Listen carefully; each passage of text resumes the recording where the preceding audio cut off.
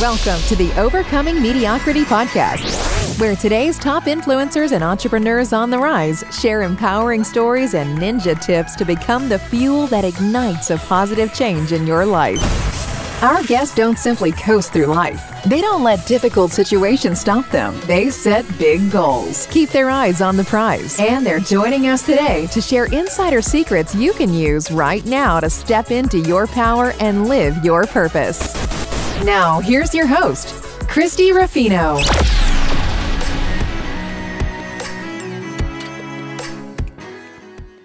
Are you ready to step into your greatness?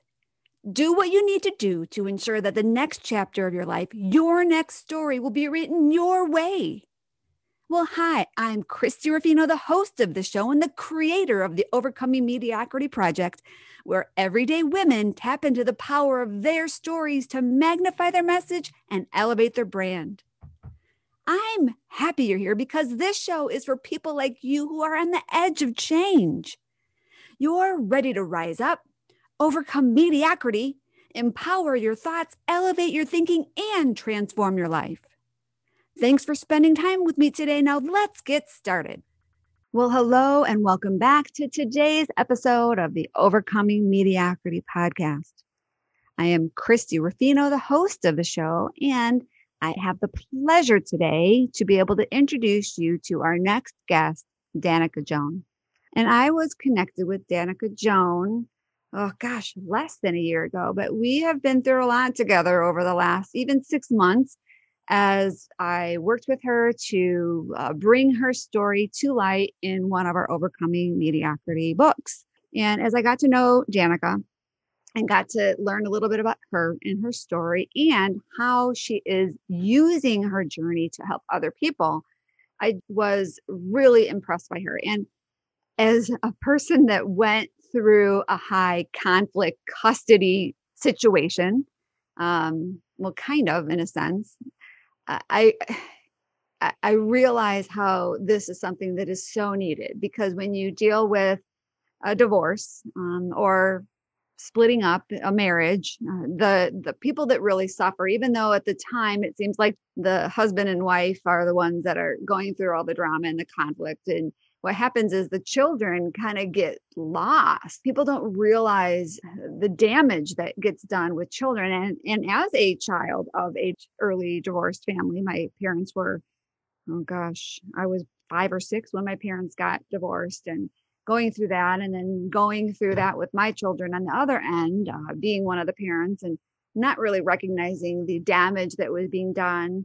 And at the time, we didn't necessarily focus on that because we were so wrapped up in our own, the damage that was being done to us and the damage that was just happening in general, that the kids became the victims, even though we weren't doing it intentionally. And so Danica recognized that from her journey, and she didn't just feel that it was a misjustice, but she actually did something about it. Danica joins us today so she can share how her commitment to restoring families experiencing high conflict custody matters. She is a family advocate, and she has been for over 20 years. And she even went on to create a nonprofit called Kids Need Both. Kids Need Both. And that is her way of educating parents and professionals on how to create positive change in high conflict families that gives the children a whole new future. It was through her own heartache that she found her voice as a family advocate, and now she has made it her life mission to help others. With over 20 years experience as an educator, Danica provides families with workable solutions to their custody conflicts. She is a certified family mediator with Florida's Supreme Court, guardian Ad Litem. And she's also the author of Florida's Family Stabilization PAR, which I think that is a program that families in Florida have to go through. And that's pretty incredible that she was able to take her wisdom and put it into a program and have it become a mandatory piece of the process for parents going through their separation or divorce. So I would love for you to hang on just a moment because we will be right back and you will be able to meet Danica, see what a powerhouse she is, see how amazing she is. And maybe if you are not experiencing a high conflict family situation, you may know somebody who is. So make sure you share this episode with them because they will be able to really learn a lot from Danica, connect with her so you can take advantage of all of the resources she's created for people in that situation so she can continue to go on and help families. So hang tight. We'll be right back. You're listening to the Overcoming Mediocrity podcast, where you learn to step into your power and live your purpose. Now back to the show with your host, Christy Ruffino. Well, hello and welcome to the Overcoming Mediocrity podcast. We're the podcast for success-driven women who want to empower their thoughts, design their dream careers, and build a beautiful life that's aligned with their destiny, all the while having a lot of fun along the way. And today I am honored to be sharing with you my friend and fellow author, Danica Joan. And she was in, or has been featured, her and her story has been featured in our Overcoming Mediocrity Unstoppable Women edition that we are right in the middle of producing and on the verge of debuting. So that's been really exciting. And I've really learned a lot about her. She's an amazing woman. And I just can't wait for you to also meet her as well. So welcome, Danica. How are you today? I'm very good. Thank you so much for having me. This is it's been a delight to just spend time with you for the last few months developing the book. I've learned a lot about myself and met some amazing, powerful women. Yeah, you know what we do? We have just a really powerhouse lineup of women in this book. They're all unstoppable for sure. And it's just been really neat to see how you've all connected. You're co-creating different things together. I know you're producing the Unstoppable Woman Summit. So it's just been really neat to just see how you've taken this opportunity and you've all turned it into so much more. So it's been really kind of neat. And what do I expect? Look at the group of women that we have for this book. You include. It's so cool to be plugged into this whole think tank of people, of women, and to be able to meet them. You know, they're many states away, and to be able to know we can pick up the phone and say, hey, when you want to create something really amazing. Yeah. And I mean, that's what it's all about, right? Absolutely. It's about powerful women collaborating. We're not competing. We are supporting each other on our journey. So it's really neat. So let's talk about you. How did this all start? Because at some point we were connected because I think it was one of our other authors shared that she knew you and she knew that you had an amazing story. You are really making a difference in the world. And I'd love for you to be able to talk a little bit about your journey and what you're creating right now. Well, yeah, it was my friend Donna Eller that introduced us. And she says, this could be something that would be a great place to connect. And it's been a really great opportunity to be able to be a contributing author in this book, because it's not, even though I knew my story, I had the basis of my story. It was actually through the writing process that I discovered so many things I didn't see before. And 20 years ago is when my journey ended up choosing its course in working with families going through high conflict custody situations, because that was where my journey started. I was going through, I ended up in a marriage that was not healthy. It was dysfunctional, and there were children involved. So it wasn't just the decisions I made were not just for me, but it was also for my children. And yet I chose to end the marriage thinking it was going to go one way, and it didn't. And I realized I found myself in a very high conflict custody situation.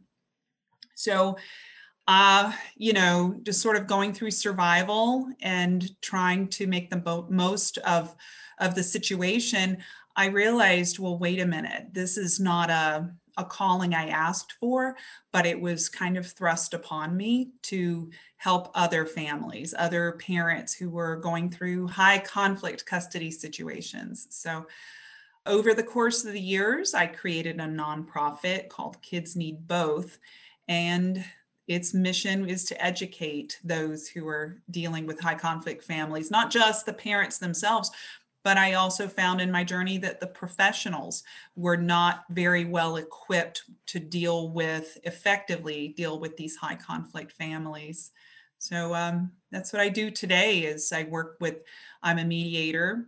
I'm an author of the Family Stabilization curriculum, and I coach families who are going through divorce. Okay. Yeah, great. So I know when I went through a similar situation, I didn't have the resources and tools. That wasn't my career path. So it's interesting how we kind of went through similar situations, but you chose this to be your mission. This is the thing that you wanted to use. This is the obstacle that was thrown in your life that you decided this was my purpose. Like I want to help other people not go through something like that as the same thing that you went through. So Yeah, typically a lot of times in the court system, in family court, there's a lot of resignation and discouragement. There is kind of even a feel amongst the attorneys that this is just a lot of drama and we don't know what to do with it. We'll just ride it out until they decide that they are tired of fighting. And sadly, ultimately the children are traumatized through this process. And maybe it's just my looking at the world through rose-colored glasses kind of attitude, but I really think that there's a positive way to deal with divorce and stuff like that, because ultimately it's not the divorce that traumatizes the children and the families, it's the conflict. And if we can somehow take this emotion out of the situation where it's like a winner takes all kind of battle. And if we can work things out amicably, like mediation centered versus litigation centered, we could actually change the direction of families. yeah, absolutely. Because I know for me in my situation, we didn't have we did at one point have to go through mediation, but that was not about the divorce. It was more about the custody or the visitation schedule. But what happened is we ended up by having this very expensive legal mess. And as a single mom, I was so focused on the fight and the drama and the money, the bills that were accumulating. I couldn't be a good parent because I was so stressed. I was so reactive. And we are in an emotional situation, no matter how amicable or not that divorce is. But we don't need to have other things added to that drama. And we need to somehow be able to take that emotion out of it the best we can and focus on the kids, because they're the ultimate victims and they have no say so in it. So I love what you're doing with your nonprofit. I want you to be able to share a little bit more about that, because what you're doing is you're making sure that the kids have some choice, that they're being represented, and we're thinking of them first. So I love that. Yeah, I was talking to a friend of mine who's one of the founders of a divorce professionals like organization nationwide, and her and I were sharing. She says, the legal field doesn't get a bad reputation for no reason, as far as the legal process being dragged out and it costing people tens of thousands of dollars and all that. And I've got to believe that there are good people in all of those fields, but there's a lot of resignation in that situation. So, the thing is divorce has three ways to go. It can go mediation centered. It can go like collaborative, or it can go litigative. And ultimately, mediation is for the most harmonious ones. Collaborative is the next stage. And of course, litigative is if somehow there can be an establishment of trying to filter out those families so we're not pushing everybody into the presumed litigative direction. It would make a big difference for families. And that's what I do with my team, with Kids Need Both, is to create options for families and actually empower the parents, because the parents need to be in the driver's seat of their custody situation, and not just expect that just because you're an attorney that you're going to be the one to take care of everything. And understanding that parents are sometimes they're in a very emotional, they're in survival mode. They're concerned about the roof over their head, being able to have enough money to pay for them to support themselves, plus the children. There's just a lot of worries. And that's why we get attorneys to take care of those things. But we've got to remember that we are the ones in charge, and it's our responsibility to empower ourselves, maybe even, to find a divorce coach that helps us to think more groundedly, and so that we can go in there and make the right decision. A lot of times we go into mediations, make completely unprepared, and we're making decisions for our 6-month-old child or our preschool child that will last 18 years. And I guarantee that agreement, that parenting plan agreement that was okay when the child was 18 months old, does not work when they're 18 years. Yeah. And we don't know that. Parents don't know that. You as a professional have the experience on how to guide, your clients through all those different possibilities. But if you don't have that, if you're not equipped to be able to handle those, then down the road, as parents, we're set up for more conflict. And that's not good. Sure. Yeah, that's not good. Yeah, and that's one of the reasons I've always been a stand of presumed shared 50-50 timeshare. Presumed meaning that, you and me, we're 50-50 parents of a child. I'm going to presume that you're just as equipped as me in parenting our children.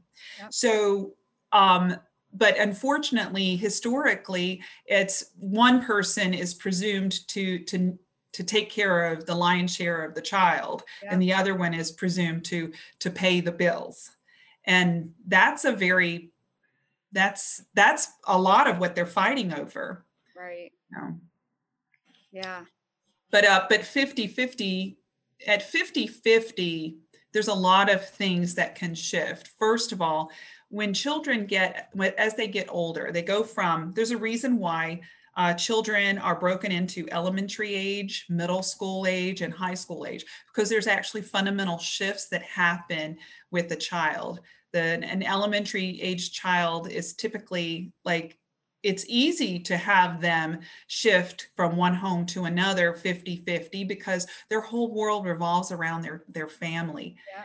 Yeah. They hit middle school and they're just like, wait a minute, I want to go and hang out with my friends. I want to spend weekends with my friends.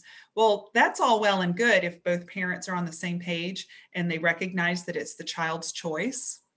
But unfortunately, as the child gets older and they are wanting nothing to do with their family and they're wanting more to do with their friends, right, the parents, if they're not in good communication, will point the finger at the other one saying, you're not, they blame each other for why the child is not wanting to be in one home or the other. Right. Yeah. And still the kids are the ones that kind of are the victims because they're kind of caught in the middle and they don't want to let either parent down, yet they want to do what they want to do. So it's just difficult. It's very, very difficult. So tell me how you support your families. How does your nonprofit support your families? We have been, my team has created a platform community. It's a subscription-based platform community. This has been in the works for a while because we've been doing conferences every few years and bringing experts in a conference structure. And of course, with the pandemic, it shifted to an online conference. And then we discovered something. We discovered that first of all, we had access to way more families, actually globally, by shifting it to an online conference. But we were able to be, so then we said, well, okay, what's next? So then we created this platform community called Hope for Families. And it still has a lot of the blog content and the experts, but it also has access to a directory of professionals that we vetted and said, these are the people that we would recommend if you need any of their services. And what's really special, probably the big flagship, are the coach-led groups. So like, it might be a 6-week group where the topic might be, parenting plans or finances or whatever topic that our coaches are an expert in. We have them lead like a curriculum-based 6-week group. And you can join that. And then when your 6 weeks is up, you might want to try a different one. And it's the design is to make it an interactive kind of conversation so that you can discover things together. And versus, I kind of correlate it to like the church structure. So when you sit down for your worship service, it's a passive activity of being, taught to, and it's wonderful. You can have some great insights, but then it's in those small groups, those Sunday school classes and stuff like that you develop relationships and you actually, transform your way of thinking and you become more empowered. So that's what we've got going, to help families, along with, of course, our services that the professionals, the practitioners have available, maybe like a course of their own, maybe a self-directed course, or just utilizing them as, a mediator or a counselor, that kind of thing. Wow, that's great. So I love the fact that the platform you've created provides kind of like on-demand resources, support, and community. Because when we're going through situations, no matter what it is, when we can learn from other people and the experiences that they're going through, it really helped. Like for me, it really helped me to get a friend that was going through something similar. Or even now in business, finding somebody that I can align with that's going through a similar journey, because we can support each other. We can kind of keep each other kind of connected and encourage. And then you have this whole team of professionals that's providing great wisdom. I love that. It's something I wish that I'd had 20 years ago. Oh, me too. And it's because you will not run out of people to sympathize and listen to your story and listen to you just complain and be an upset. You'll have lots of people to listen to you. However, that may not be very healthy for you or empowering for you. Right. Absolutely. So I love the fact that you have taken your story, and I agree what you said earlier, that when we're writing our story, it's a complete self-discovery process.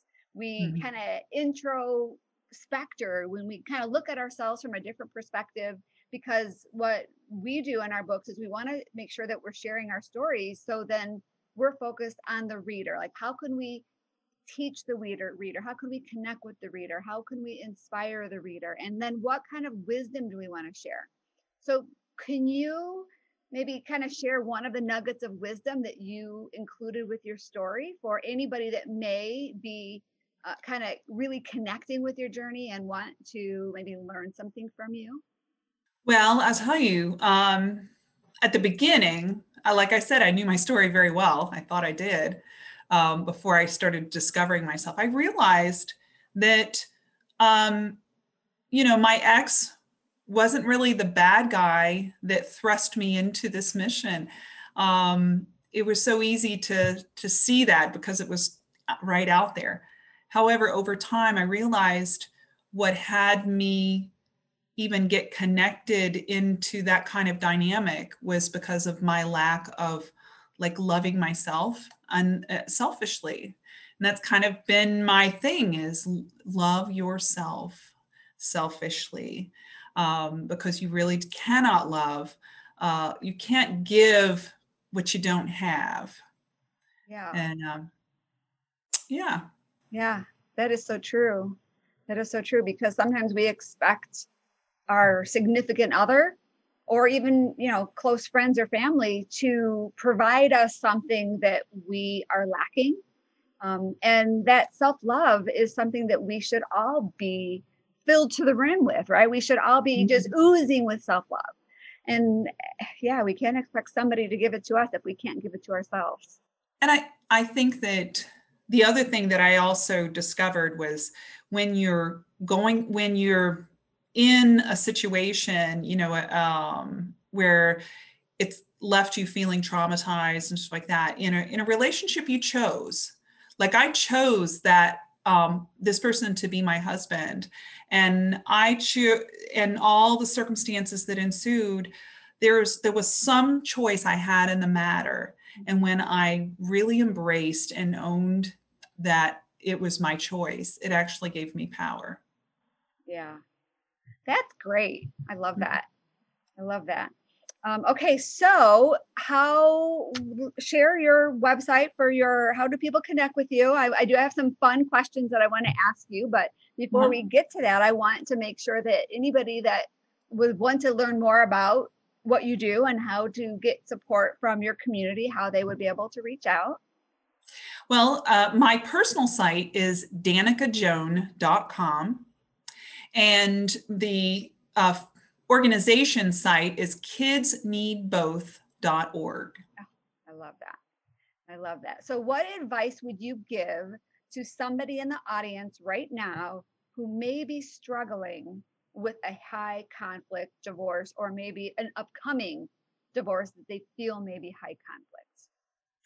Well, I would say the first thing that you need to do before you hire an attorney, before anything, is to find a trusted coach.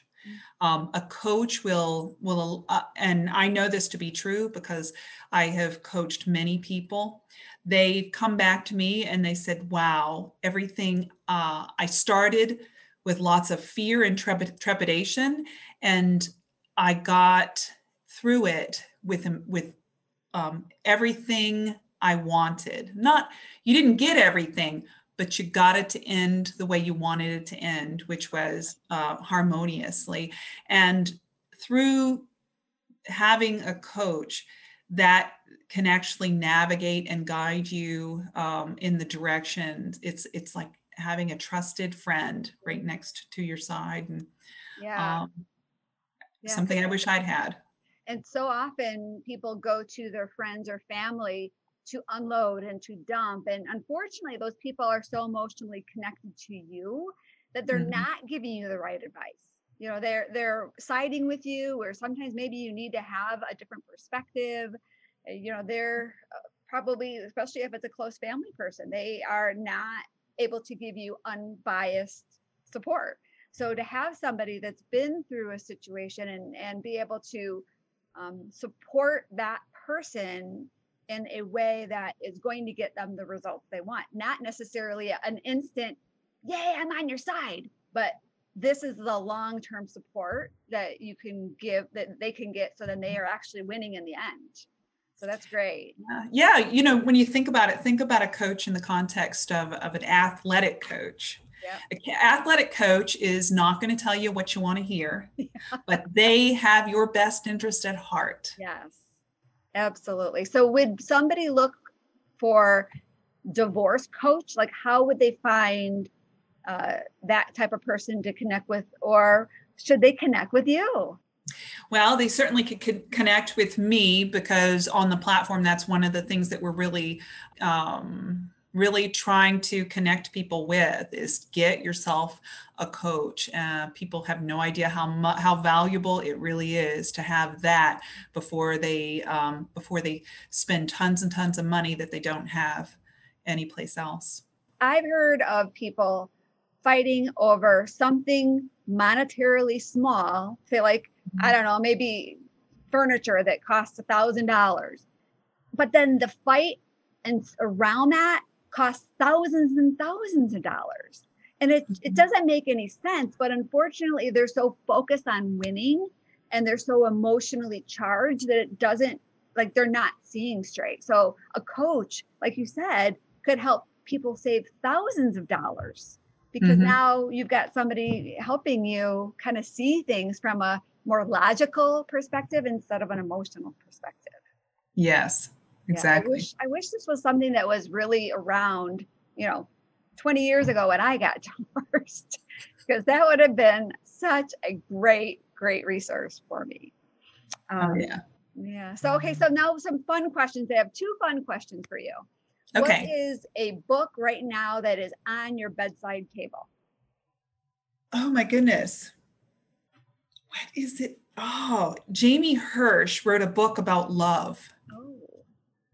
I can't remember her name, the book. Now I'm going to look at it because it's my bedside table. Totally get it. It's right here. Jamie Hirsch, book about love. Maybe I could look it up on Amazon really quick. Yes. Jamie Hirsch. How and do you she's spell Jamie? Jamie. Jamie. Oh, I'm not finding it. All right. Well, we'll go ahead. If you can get me that, we will put it in the show notes below, because I definitely would love to include that. And I'm sure you want to share that with Donna, because she is all about love. That is her theme, is love.